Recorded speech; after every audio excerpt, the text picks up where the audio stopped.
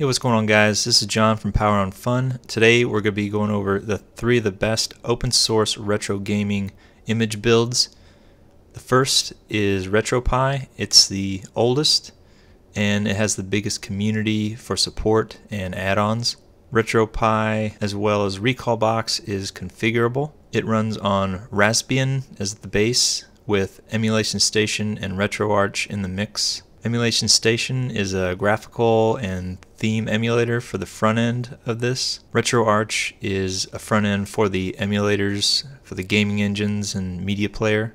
With Retropie and Recalbox, you've got themes, bezels, splash screens. You can add music to either one, to Retropie or Recalbox. Retropie as well as Recalbox runs numerous emulators, numerous game systems. I'll throw up a list right here of the emulators that Retropie can run.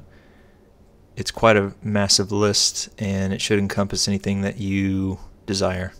The only limitation to running these emulators is the Raspberry Pi hardware itself. Raspberry Pi 3B Plus are the supported computers right now. The Raspberry Pi 4 is released, but there's no official images for the Raspberry Pi as of the release of this video.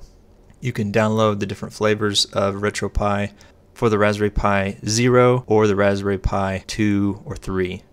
Recalbox is very similar to Retropie. It uses Raspbian as a base as well as Emulation Station and RetroArch. It's newer, it's configured a little different. It does not have as big of a support community as Retropie, but overall it's very nice. It also supports bezels and themes and splash screens and music, as well as numerous emulations.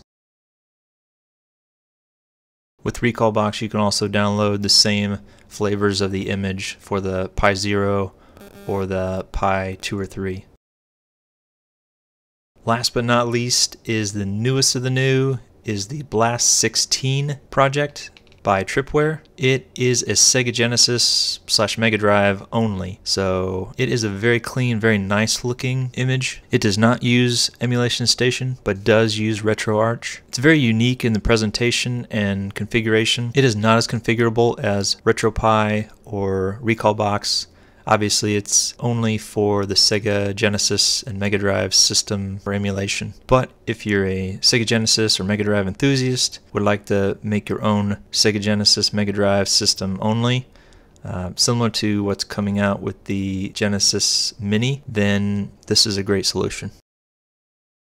Thank you for watching. If you found this video helpful, please give it a thumbs up, subscribe, ring the bell for notifications for more videos like this.